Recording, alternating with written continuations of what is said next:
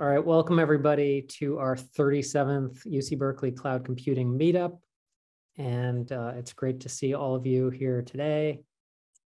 And so let's jump right in. We've got a super great guest, but we'll get to her in a moment. So let's go to the next slide, Emily. And a big shout out and thank you to Emily, who is one of our product strategy interns in the CTO office. And she helps us organize and keep on track with all of this. So welcome and thank you to our planners, the planner group, and our sponsors in Berkeley IT, Citrus, and the Banatao Institute, and the Division of Computing, Data Science, and Society, Lawrence Berkeley National Lab, and Research IT, and of course Skydeck, which is where we used to have our in-person meetings. So it takes a village to put this thing together and keep it interesting. And then this is just, we do not clearly have announcements, but if anyone has an announcement, something you'd like to share, please speak up and let us know. Raise your hand or you can put stuff in the chat. Sure. Greg, I have a couple of links to put in the chat. In October, there are a couple of different Microsoft events, which include Azure components. One is their sort of general conference called Ignite, which has a lot of Azure stuff. And the other is Microsoft Research Summit. And those are free to register and include online participation. So let me just give a quick introduction to Kari.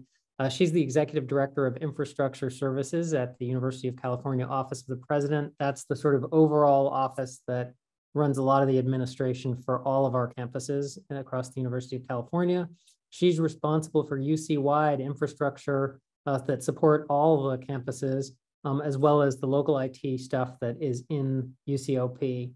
She's doing cloud, on-premises systems, leads groups that do system administration, database administration, applications, service management, vendor management, network engineering, and all their 24/7 operations support.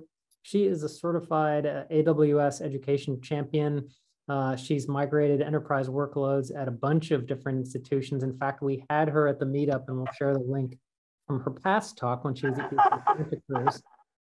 And she's the co-chair of EDUCAUSE's cloud computing community group with over 1,500 members. And before UCOP, she was at UC Santa Cruz, University of Arizona, and Harvard. And so without further ado, she has done more with the cloud than probably any other individual in the University of California. I think that's not an unrealistic claim, Kari. And so we're really glad to have you back here at the meetup. Thank you. I think that's a little strong, but I enjoy working in the cloud and have done a fair amount that I'm proud of. So. You've seen the silver lining and the dark side. I have. So Emily, I guess let's drop our slide and let Kari project.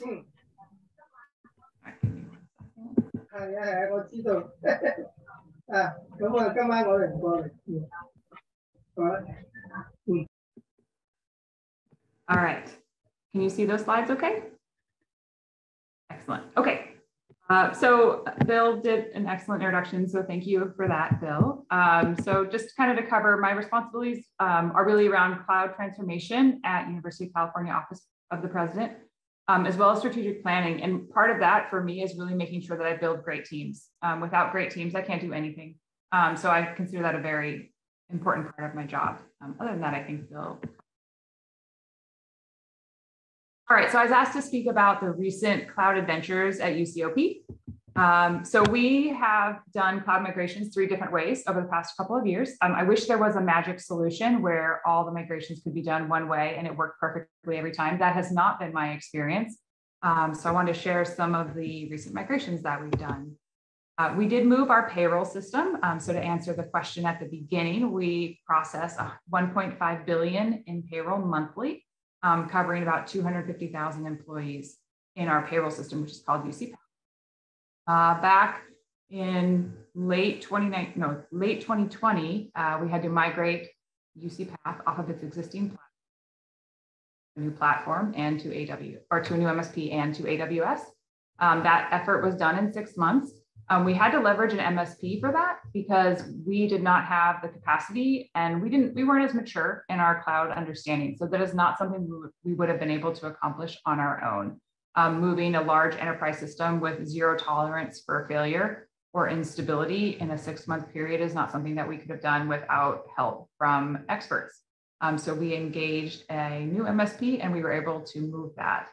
We did include the UCOP teams to make sure that they were involved in the solutions, and we were able to do some innovation. So we use infrastructure as code and managed services like RDS where possible, but it is a giant ERP. It's PeopleSoft HCM, so we weren't able to go through and really make anything through the serverless. So that is one way to migrate to the cloud, a managed service provider. Effort I did was around the UC Berkeley data center. So UC Berkeley graciously hosts our co-location for disaster recovery.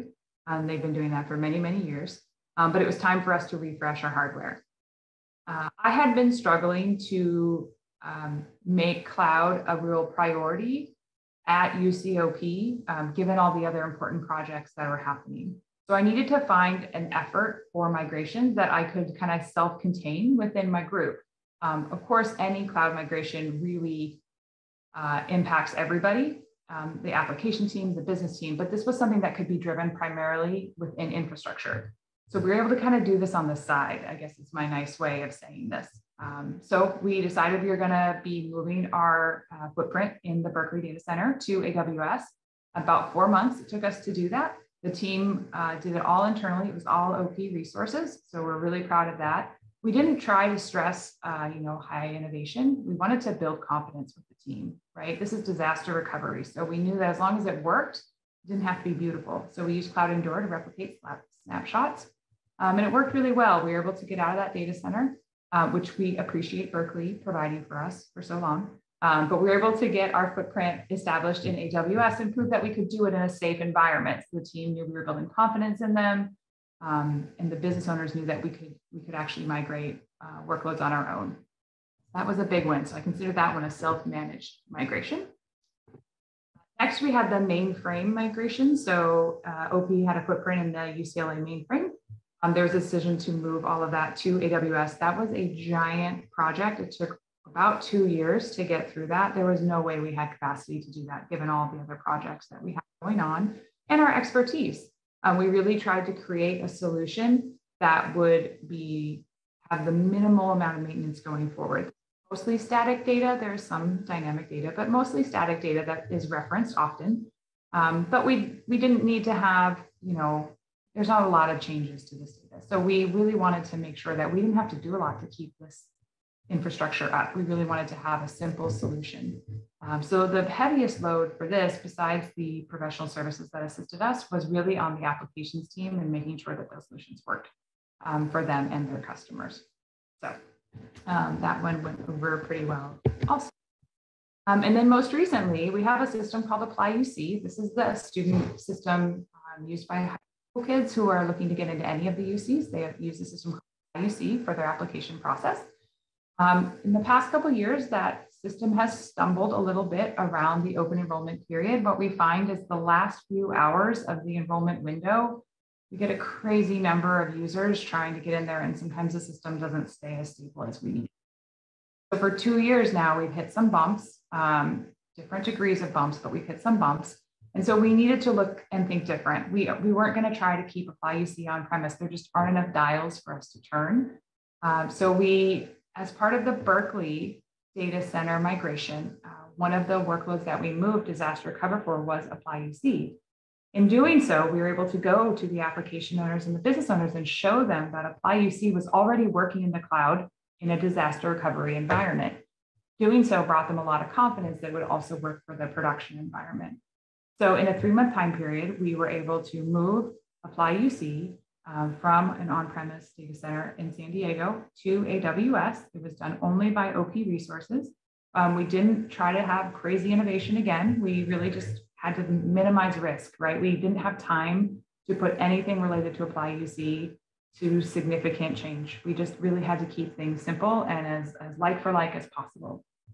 So it really forced the team to think about teamwork, and making sure that, we kind of got rid of the barriers, like I'm applications, your infrastructure, we all just worked together to make sure that we could get Apply UC to where it needed to be.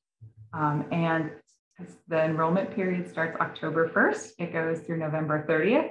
And the last couple of days, we will all be standing by, desperately hoping that it, stays stable.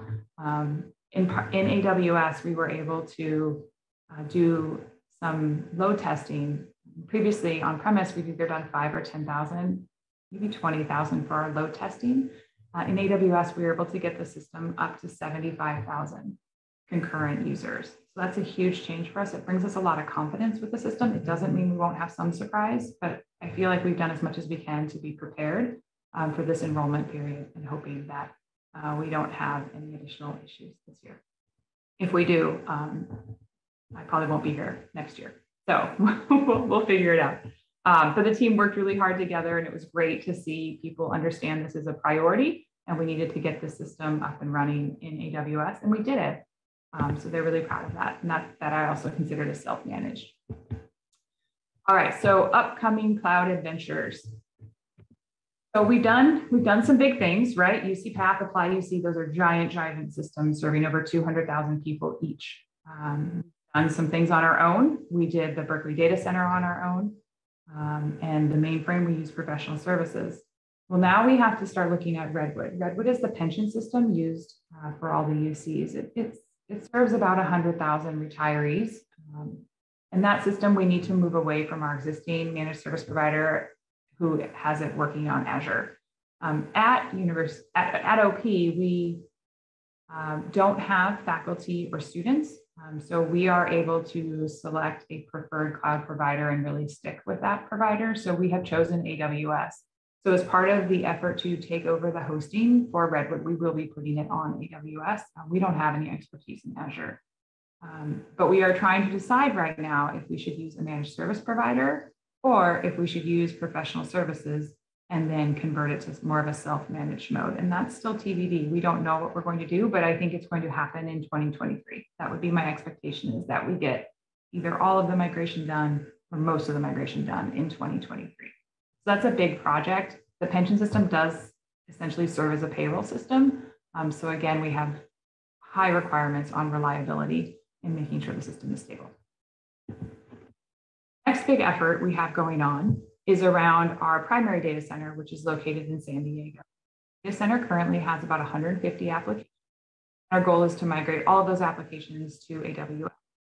The reason we're doing this is because we did a hardware refresh a few years ago, and we never want to do one again.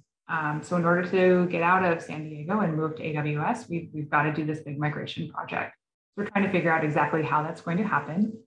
We hope to have that migration done by December of 24, which now that this is recorded, I'm going to say that's our hope. Additionally, the risk we think is relatively low associated with this. We have a little bit of wiggle room on the time. And we also have proven that we can do big things, and we built our confidence. We're not experts, we never will be, but we feel like we have some good cloud skills that we can leverage to make this successful. The culture. So this is an interesting one for our culture. So, there are people who have been working on on-premise infrastructure for decades. And so as part of this move where we're going to be 100% in the cloud, we have to make sure to get everybody on board, everybody trained up on cloud, and everybody comfortable. So that's really how we're going to be spending a lot of our time over the next couple of years as well. We will not be using a managed service provider for this. This just doesn't make sense given all of the small applications. So we will be leveraging professional service to help us get there. We just don't have the staff. We can't scale as wide as we would need to be successful. So we're going to get some professional services, and they're going to help us with this migration. We'll be closely working with them, and then we will change those over to self-managed mode as soon as that migration happens. We will be, of course, leveraging infrastructure as code, just because that's the easiest way to make any process repeatable. And when I say managed services where possible, for me, that's mostly RDS and some of those other cloud native services that just help us get more efficient in the cloud. All right, so teachable moments. I think this is probably where Bill wanted us to spend most of our time. So one of the things I found is that cloud standards are absolutely critical to success. Also not a place anybody really wants to spend their time. Nobody's excited to talk about cloud standards. Nobody wants to like spend time arguing about account structure, but it's so important. If you don't have cloud standards, you really can't scale any of your offerings. You really can't just pick up and support new customers as they come over. Right now, if somebody wants a new AWS account, we're able to turn that around in about an hour. And we have all of these baked in security measures. That's all because we have standards. If we didn't spend time on defining those standards every time, we'd be like, oh, what flavor would you like of this? What brand of that? Like, we can't do that. So we have to make sure that we really have these standards. The standards have helped us internally really divide the responsibilities up well. Before that, we've had a lot of confusion about who does what in the cloud. Different teams were doing different things. So we needed to make sure that we all handle logging the same way and we know whose responsibility logging is. We've also picked specific tools, like we're using Terraform, we're not using CloudFormation. That helps us to make sure that we're all speaking the same language. Easier maintenance. So as you guys know, any cloud provider provides a frequent number of updates on all of the changes to their services. That is very hard to stay on top of. So if we have a couple of key services that we're using, it allows us to really focus on those maintenance windows, those new roadmap items that are coming. All of that really allows us to focus instead of getting distracted. We also have picked just 1 or 2 regions. So our primary workloads are in Oregon and our backups are in Virginia. And so this allows us, when there's an outage, if there's an outage in Ohio, we immediately know that 99% of the time we don't have to worry about it. However, if there's an outage in Oregon, like there was 2 days ago, then we know that we immediately have to spend time on it. So even that little change, or we pick just a couple of regions to focus on, saves our team a lot of time. So I would always recommend something like that as well. We have a lot of focus around cost management. One thing I found in the cloud, which is so different from on-premise, is that managing your costs and really analyzing your costs gives you great insight into your technology. That's not something that happened before on-premise, but it really happens now. I can go in and say, there was a spike on Monday. What happened on Monday? And I can go to the specific account team, the account owning team, and say, what did you do on Monday? And they're floored that I'm able to go back and see that they did something on Monday. I could never do that on-premise. I wouldn't have that visibility. And it's really easy within the cloud tools that are provided. It also allows us to use a tool, I'll talk more about it in a minute, called Cloud Custodian. And that helps us to make sure that these standards are kept. And if people have a break in these standards, most of them are enforced or sent a notification that they have broken a standard through a ServiceNow ticket and ask them to correct it, just so that we all stay aligned. It's really easy to drift, not intentionally, but to just not realize there's a standard in place. And so we've got ways to capture that. So cloud standards are absolutely critical to me. And you know, I've been at 3 different universities now doing cloud workloads, and this is where I see everybody stumble. If we don't have good cloud standards in place, you will have to pause at some point and put them in place. And then you've got a certain amount of debt that you've got to go back and address. And that nobody wants to spend time on redoing things that are working, but you're going to have to if you don't have these cloud standards in place before you get started. I wanted to share some of the cloud standards that we put in place at OP. So account structure, as I mentioned, that's important. It allows you to think about OUs and how you're going to, we have like an OU for production, we have an OU for non-production, we have an OU. Some of our accounts are really pass-through accounts run by other groups. So we have a couple different OUs that we manage, and that allows us to put security policies around the different OUs appropriately. We've had a lot of conversations about what account owners should and shouldn't do. That's very important to work out with people so we know who is responsible for what. Account creation, I mentioned that earlier, getting that 1 hour turnaround to be able to deliver a brand new account with these base offerings included is huge. Making sure you've got standards for backups, you know, cost management, how is that going to handle email management? We have central SES, you know, making sure our logs are going to QRadar so our security team can take a look at them. We have to have a network plan, right? Otherwise, we to be honest, we didn't have a great network plan when we started, and we are still trying to clean it up. So that is one of the standards that I wish we had started further back in our journey. Patching, security, of course, is critical. Tagging is a good way that you can really track spend and track services and tools.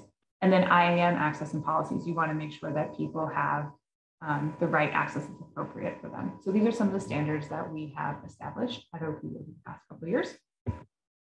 And then the question always comes up, how do you actually maintain those cloud standards, right? So great, Kari, put in all these rules and tell people they have to do things. We've done that, but how are you going to actually make sure that they're still doing it?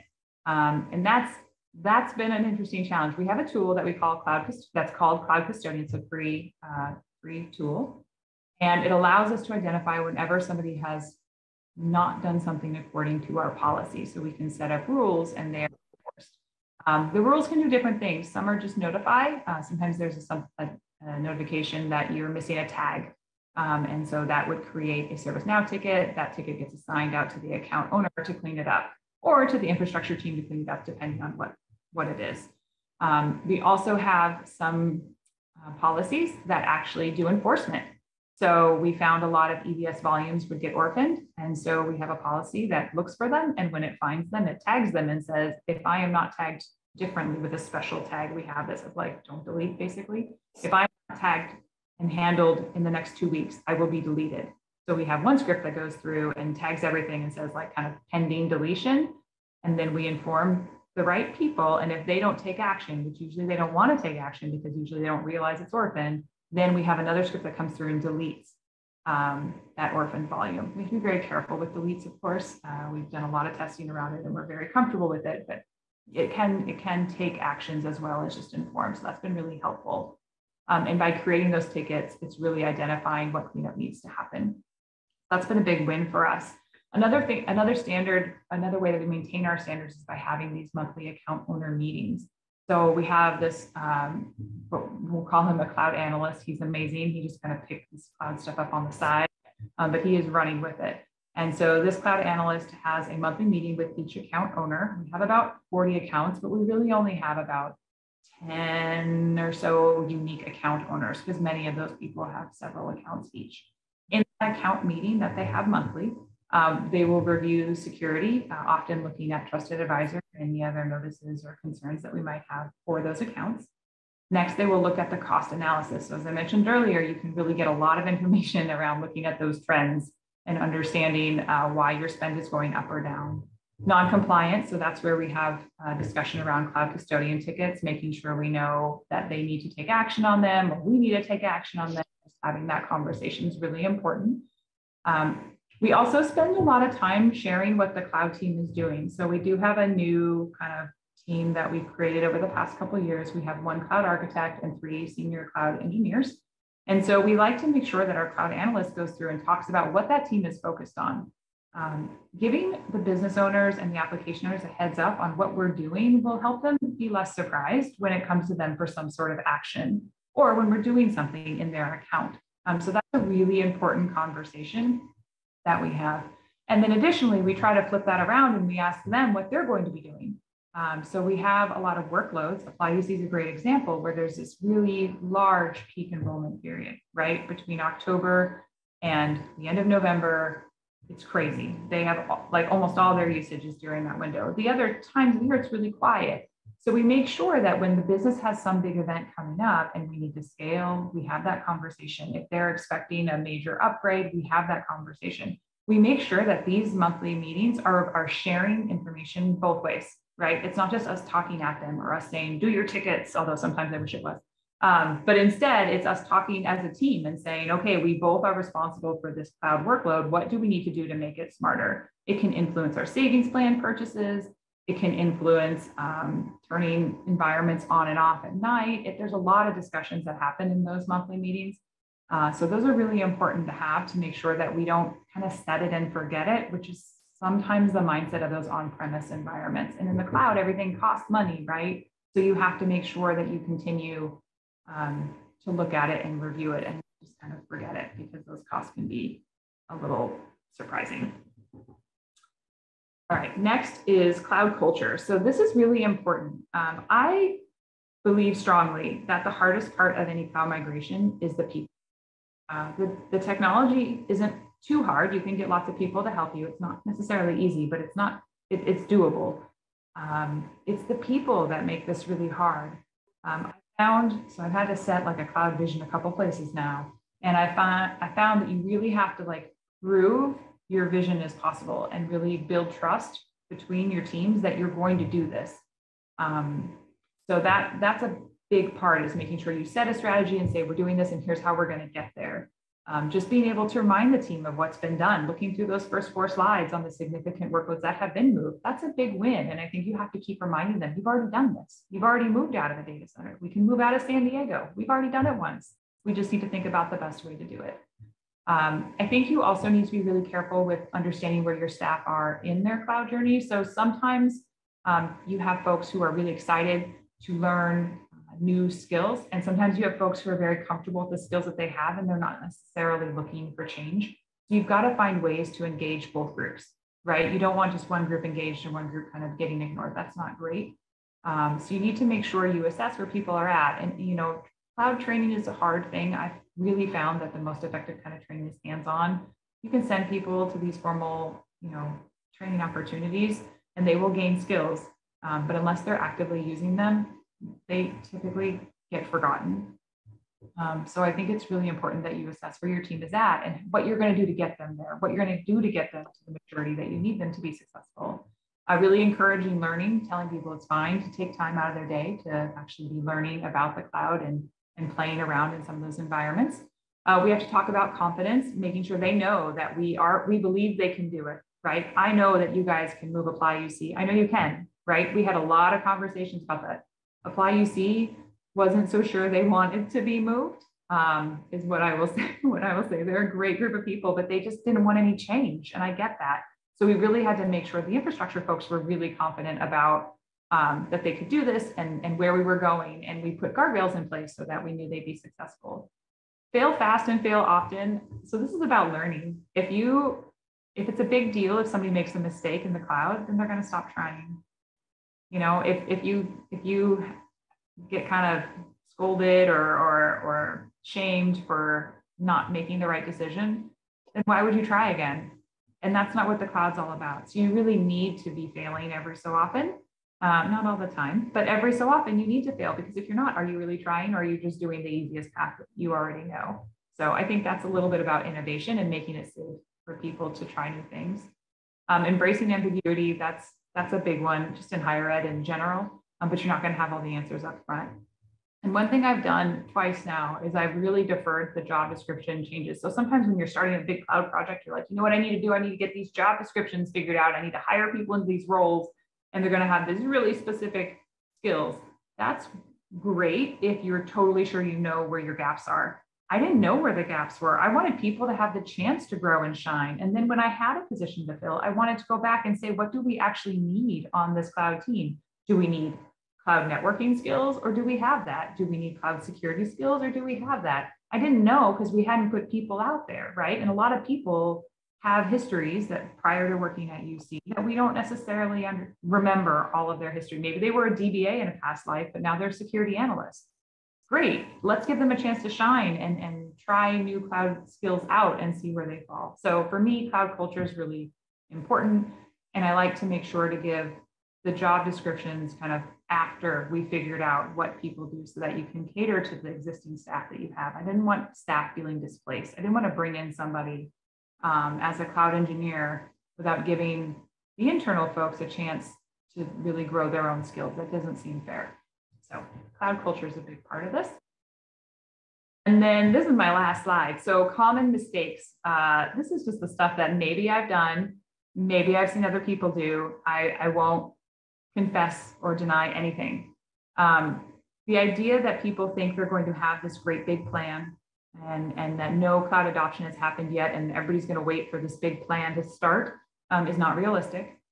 Even with GCP, you can easily start spinning up cloud workloads.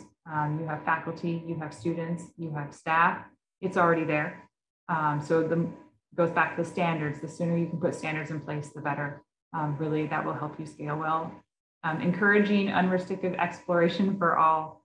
So I have seen an environment where it was encouraged just to go out, build, play, do whatever you want, which is an approach. However, you have to be a little bit careful because that turned into having production workloads that looked very different from one another with completely different people doing the same thing. So it's been really hard to sort of bring back to standards again.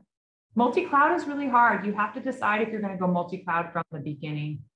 If you're able to go with one cloud provider, you will be able to leverage a lot of those cloud native services more easily. If you go multi-cloud and you really expect to be able to pick up and easily transport your workloads, you're going to spend a lot of time building out those services essentially on your own through other tools. So that's something to make sure you have talked about and figured out what works for your environment. Rigid upfront planning for the cloud, everything changes all the time. So you have to be prepared for that. And you can have a high level plan, but you need to be prepared to pivot because that's reality. A lot of folks decide they're just going to move their data center to the cloud. This can be an okay idea, but you really need to take the opportunity to see if you can leverage any of those cloud services instead. So one of the simple ones that people use is RDS, right? And this term lift and shift has kind of a bad connotation in my head because it makes it sound like you're doing that exactly and you're only moving your data center to the cloud. I think there's a lot of optimizations and services that you can use to make your workloads more efficient. But you definitely have to contain the number of those that you're going to do if you have a set time frame, because you cannot do every optimization as you're migrating. That's pretty hard to do. We looked at 3 different strategies here: the managed service provider, professional services, and doing it yourself in the self-managed way. You need to be realistic with what your team can do. I have crazy smart people that I get to work with. I love working with them. They are busy already. I cannot say, let's go get out of San Diego on your own and keep doing all the work you're doing too. That's not a fair expectation. So I need to really be thinking about what strategy makes sense for our migrations, given where we're at right now, not where I wish we were. I wish we had all the capacity in the world to do everything cloud right now, and there was no operational work. And some of them probably do too. But realistically, we still have to support what we've got running. So we need to be really careful there. Unfortunately, I have not ever been able to find one migration strategy that works for everything. I really would have hoped to find that by now, but I think the earlier slides show you that you just really have to think about those different factors and dimensions when you're trying to decide what strategy works best for you. One thing that I do and I shouldn't do is often I'm like, this is just infrastructure, don't worry about it. Sometimes that's misleading, so I need to be careful with that myself. Any workload migration is going to require either application folks or business folks to do some form of validation. Now, their involvement could be a little bit fluctuating depending on what your culture is like. Often we try to take most of the weight of the cloud migration ourselves and have the application team do the testing to make sure things are working, but they definitely have expertise that we don't have, and we always find things that need to be changed. So it has to be a partnership. And it also has pretty significant financial implications. You have to be careful to have that conversation with your finance group about what going from CapEx to OpEx is like. You have to have that conversation with your security team about, are you ready? Do you have good security standards in place? Making sure that you don't just pretend it's an infrastructure only effort, which I have fallen into sometimes. Migrating workloads when possible. So this is what I found when I went to UCOP. So we were all excited. We migrated Path, and I thought, I was kind of new. I was like, great, we're going to focus on me and cloud all the time, forever. And that's not realistic at all. There are so many other priorities, no matter where you are. And so cloud kind of became like a, when we can do it, we'll move something over to AWS. And that wasn't working. That's why I had to find the Berkeley data center refresh as an opportunity, because it was something that we didn't need a lot of outside resources for. We really didn't need any outside resources for, and the impact to the application teams was pretty small. But the idea that you'll just move things when you can, you might have some success doing that on some workloads, but you won't be able to do all of your workloads that way. There will always be another priority that's more important, and that's fine, but you've got to make cloud a priority at some point. Where you'll really struggle. I have seen us, myself included, over and over forget about kind of operationalizing the cloud services. Like we'll migrate some big workload, and then we'll be like, yay, we're done, and we're celebrating, and we're all excited, and then we're like, oh, how are we going to handle the monitoring of that? We should have thought that through more. So you really have to think about, like, take some time, focus on that service transition, ITIL, dimension, and make sure that you're thinking about how this is going to be operationally. How are you going to do patching? You need to talk that through. You need to have an incident response exercise with your security team in case there's something that happens in the cloud. You need to go through those pieces. And then one other common mistake that I have fallen to myself as well is around, you bring in some vendors and they have their preferred tools, and maybe you have some preferred tools, but then often the vendor's tools, they already have solutions baked in. So sometimes they're driving what tools you're choosing. You gotta be really careful with that, because they can make a decision that you then either have to redo later if it doesn't hit your cloud standard, or you have to live with, and then people have to be balancing like CloudFormation and Terraform, and that's pretty tough. So those are some of the common mistakes that I have seen. Many of them, probably all of them, I've done myself, but definitely things to consider when you're going to the cloud. That is it for me. I will stop sharing. Thank you, Kari. That was great. It was really, you covered a lot of ground very succinctly, and the questions have been pouring in. So let's, since we have about 15 minutes for discussion questions, let's see, let me go. I actually had asked the first question, so since I'm talking, I'll do that one. Are there any places where you intentionally do not make standards versus other areas where the standards are absolutely required? Or do you think that there should be a standard way of pretty much handling everything? Yeah, I mean, it's not realistic to have standards for everything. I mean, that sounds amazing though, Bill, right? Could you imagine a world where everything was perfectly defined? But that's not the cloud, right? It changes all the time. There's some decisions you can't change once they're made. Account structure is one of them. Doesn't sound very important, but it is. If you need to redo account structure, that can be pretty tough to manage. One area that I have let be pretty relaxed right now is around the IAM roles. Which is not the best decision, but for our culture, given we had a lot of people doing different, they had different responsibilities in the cloud, we couldn't really enforce some strict IAM roles. So now we're getting to maturity where that will be a focus for us. Probably in the next 3 to 6 months, we'll have some solid cloud roles and IAM policies defined. So that's when you can probably wait on. You have to look at your culture though. But yeah, it's not realistic to say everything's going to be perfect. Like backups, we definitely kind of changed a little bit on how we handle backups. It's just that debt. Every time you change something, you have to go back and really retroactively repair whatever you change. So you just got to make sure to consider that in the decision. Is it enough of a value add to change your backup strategy? Maybe it is. Maybe you don't get enough of a win to go retroactively fix all those workloads. Great, thank you. And then Robert, do you want to pop up on video and ask your question? Yeah, I was going to say mine's pretty selfish and Berkeley data center related, like I promised you, Kari. Basically, you guys talked about you talked about getting out of there. Is the hardware gone? And the only reason I'm asking is because we're doing this whole data center migration, trying to reduce the power and stuff. So I was just curious if your actual hardware is out of the data center. Yeah, it is. Yeah, we sent some folks out there. You guys were great, very helpful for us getting out of the data center. And it's all been removed. I think it got removed about March. Okay. So if there's anything you find there that is ours, let me know, because I think we're all done. Thank you. Okay, let's see what else we got. Saleh, do you want to pop up and ask your question? Saleh? All right, I'll do it.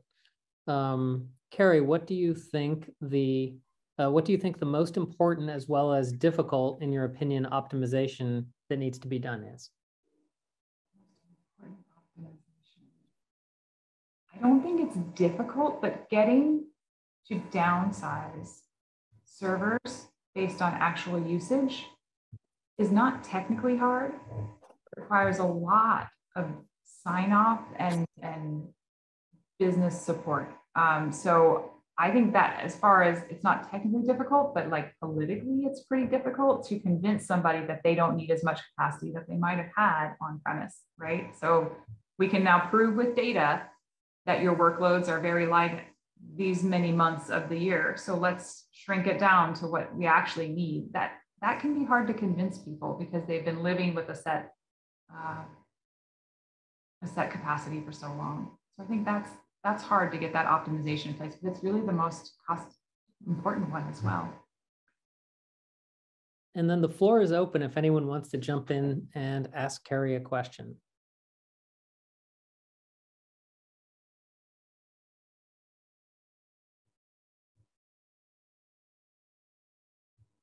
This isn't a question, but it was just great to hear. Oh, I'm getting a little bit of feedback. Hey, Kari, this is Alex Lotz with AWS. I just wanted to comment that it was really great to hear about all of the operational excellence that you've rolled out as part of your cloud strategy.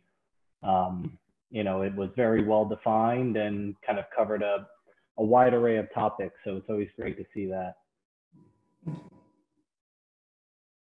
I really hope out of things like this, we're all in education. Most of us are the UCs, right? So we just want to help each other. To have us all struggle over and over isn't effective, right? So the more we can share and learn from each other, the better. That's what this whole sector is about, is making sure you're contributing to each other and we can do the most with what we have.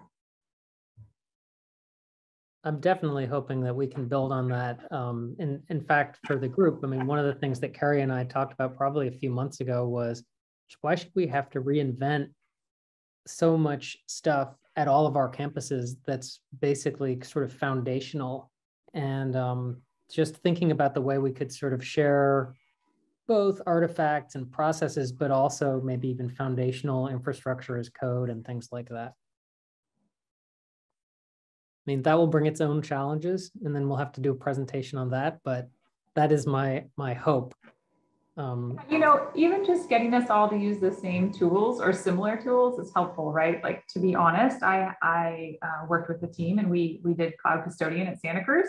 And then when I came to OP, we didn't have anything like that. And I'm like, great, we're going to do cloud custodian. And Santa Cruz engineers were fantastic and kind of taught us what we needed to know. The engineers at OP were amazing and contributed back. And you know, so if we can just align on the tools, then we can become more efficient too. Even if, I mean, I share the dream, Bill, trust me, I share the dream of us all just having, like, you know, giant scripts, but at a minimum, sharing the tools helps us so we have expertise that we can leverage with each other. And so Robert is the lead of our cloud team here, so I don't want to ask all the questions that he might be thinking. So I know I could pick up the vibrations coming out of your square there. I'm sure that you have a question for Kari that I was we were hovering around some to do with standards. And I mean, if we're thinking of how to build the cloud service here, any thoughts, Robert? Yeah, do we have enough time? No. One quick question, Kari, is do you guys utilize any third-party like security tools, or are you just using the control tower security tools and guard duty and security hub? Yeah, I mean, we have QRadar as our SIM, but that's not cloud specific. Beyond that, we don't right now have any third-party security tools that I can think of. We are currently going through what we're calling an IS3 review to make sure that our cloud team is comfortable with what we have and identifying any critical items. So there might be something that comes out of that is a gap, but we don't have any that I can think of right now that we purchased specifically for cloud. We have a lot of tools that we use for security, but they are both on-premises and cloud. Okay, thank you. And then one more, I'll just do one last one. More related around like your standardizing and the enforcement of it. Is it something that's like from top down, that all customers underneath your guys' purview follow these rules? And how do you, I know you said cloud custodian enforces them from a technical standpoint, but how do you enforce them from a culture standpoint and get people to follow with the standards? Yeah, that's a good question. For me, when we vetted out the account owner responsibilities, we made it clear that, being in what we consider like our managed cloud environment meant that there were certain things that they needed to do and certain things that we would just it wasn't a contract by any means, but kind of an agreement. And as part of that, there were actions that they needed to take. It doesn't mean we're perfect. It doesn't mean it's their priority. Those monthly meetings help us. But it was kind of like the rules of engagement. Like if you want us to move into the cloud and you want to be part of that, then we've got to make sure that we all agree on how we're going to handle that. And often we can point to security risks or cost inefficiencies that help people understand the importance of those. We don't have standards just for fun. Usually there's a reason or a pain point that came out and we decided we needed a standard on it. That also happens. Perfect. Thank you. Thank you for putting up with me. Always. hearing you have this wide view on all of this stuff makes our hearts feel good after all we've been through. But it's more of a comment about the milieu that we're in on our campus, and I'm sure it's probably true at OP as well. And that is that a lot of the things that you need to take into account when you're moving something to the cloud are, for the on-prem stuff in 4 or 5 different departments. And it's not just executive leadership. It's like you have to find the leadership in the weeds too, and get them all on the same page. So yeah, I mean, that culture thing is like, there are wheels within wheels and leadership within leadership. And that's what we learned. The IAM and network and operations, and all of the application owners. It was a bit.